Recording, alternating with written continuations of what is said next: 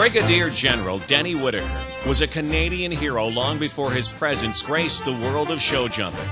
A much decorated war veteran, Whitaker was also a great athlete. As a competitor, you know, as a football player, and that with a 17, he knew really what it was all about on the big level. So he was, even though he hadn't really grown up with riding, you know, he knew what sport was all about. Whitaker created the Canadian equestrian team in 1960 and vowed to get Canada to the Olympics in 1968 in all three disciplines. Through his business and media contacts, he began the effort to raise the profile of the sport. He was a media darling as far as the press goes, and all he had to do was to talk to some of the sports reporters and tell them that he's involved in that we're going to send a team to the Olympics and to help us get behind the sport.